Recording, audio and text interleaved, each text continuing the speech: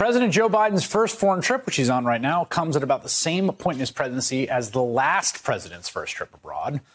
It's a pretty incredible set of contrasts. First of all, for the second time in my adult life as a journalist, you have a Democratic president attempting to clean up the damaged relationships, some in ruins, left behind by his Republican predecessor. Global confidence in the new American president has already swung up by more than 50 points. A Pew Research survey of 12 nations finds 75% of confidence Biden will do the right thing regarding world affairs, compared to 17% at the end of Donald Trump's term. Again, not hard to see why when you look back at the debacle that was President Trump's first foreign trip in May of 2017. You may remember this. His first stop was strangely the authoritarian monarchy of Saudi Arabia, where King Salman literally rolled out the red carpet for Trump's arrival. The streets of the capital were filled with American flags. Even the men on horses accompanying his motorcade waved the stars and stripes. Billboards went up featuring his face and one of his tweets. At a welcome ceremony, Trump joined in a ceremonial sword dance, awkwardly bopping and flopping his sword with the music.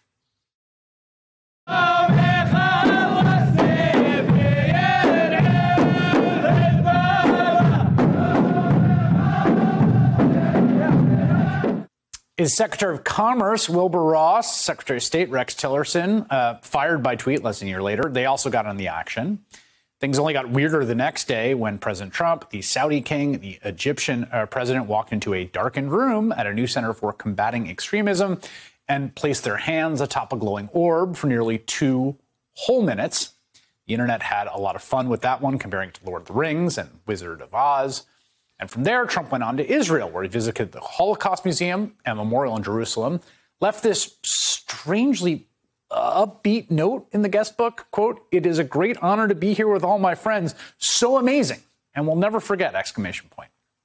The president later headed to the Vatican. He and his family met with Pope Francis, who looks like he's waiting for someone to tell him this is all a joke, before continuing on to Belgium for the NATO summit. Trump took on a strong "I'm not here to make friends" attitude in Brussels, shoving aside the prime minister of Montenegro to get to the front of the pack of leaders ahead of a group photo. Then he engaged in a bizarre white-knuckle handshake grip-off with French President Emmanuel Macron. When it came time for the formal remarks, he basically demanded his counterparts pay up. NATO members must finally contribute their fair share and meet their financial obligations. But 23 of the 28 member nations are still not paying what they should be paying and what they are supposed to be paying for their defense. This is not fair to the people and taxpayers of the United States. Final stop back in Italy for the G7 brought one last bit of photo op drama when 6 of the 7 leaders strolled through town after the traditional group picture, while the American president chose to follow behind in a golf cart. Okay, yeah, that was like a weird drug trip or something. After 4 years of that, it's refreshing to see an American president abroad, you know, engaging in diplomacy, dealing with complex multilateral issues. There are a lot of them. But also not to mention just behaving like a normal person, not making us worry he's going to like rough up someone on the way to the camera.